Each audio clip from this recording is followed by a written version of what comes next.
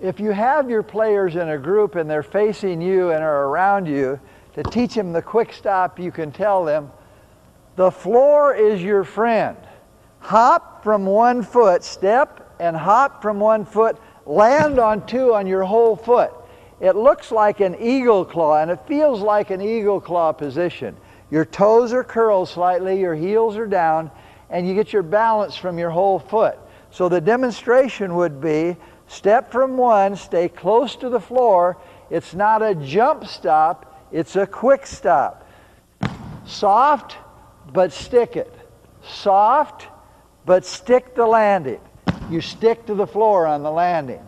Okay, now they're going to imitate the demonstration. They're going to step with their right foot and land in triple threat in a quick stop position. Everybody with the right foot, step and quick stop. Now, let's stay down in that position a minute. All right, you can teach that quick stance position called offensive triple threat, so the imaginary ball is on your preferred side. You've got your dominant foot slightly forward, weight on your whole foot, eagle claw with your feet. Okay, again. Step with the right and land. Okay, now, then you can go to the other side.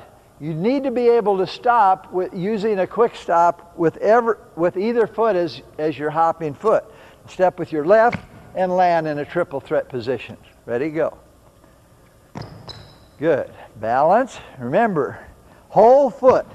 Whole foot. Good. Okay, thanks, guys.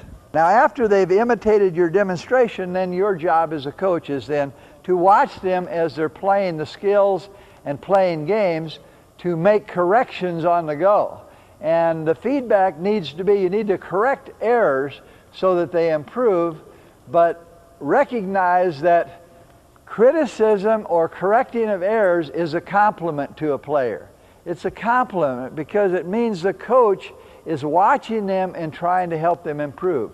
Develop in your players the idea that correcting errors is a compliment to the player.